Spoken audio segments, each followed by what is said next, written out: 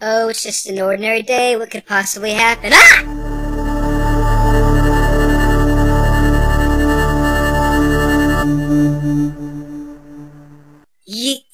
You're... Yes, Jake. I am Josh Vickers, the creator of your universe, and I've come down here to rule. Please, follow me.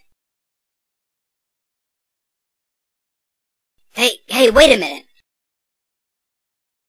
I know you created the universe and all, but you can't just come down here and expect to rule. What the crew? I judge my authority. You say I can't rule this plane that I created myself. Did I say that? Because that's totally not what I meant. Good. Then let us continue along the path of righteousness.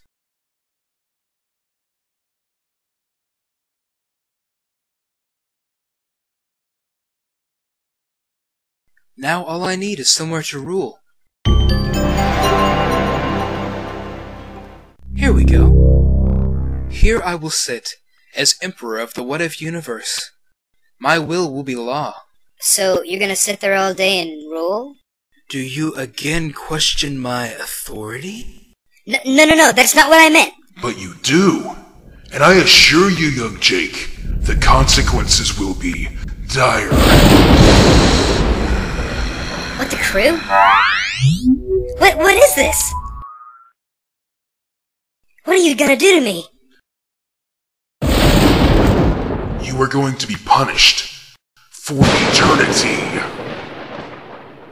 You're gonna send me to hell? I did not create a hell in the What-If universe, which is why you come back to life at the beginning of every episode. Instead, you are going to receive a punishment much worse. You don't mean... You are to be poked in the face for all eternity.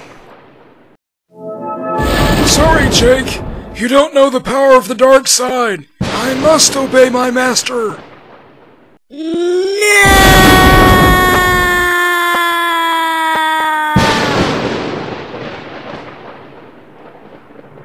Until Jake was senselessly tortured for eons to come, he would eventually have a hole emerge into his skull from repeated poking. This was located under and between the eyes, contributing to what later societies would call a mouth. He would find that he could make sound with his mouth. It seemed remarkably like speaking. His children would also be born with these bizarre holy faces, and so his lineage would be ostracized until the end of time. Only when the other cultures were destroyed would the mouth ones rise up upon the plane to become the rulers of the What-If universe, thereby fooling the diabolical plan of Josh Vickers.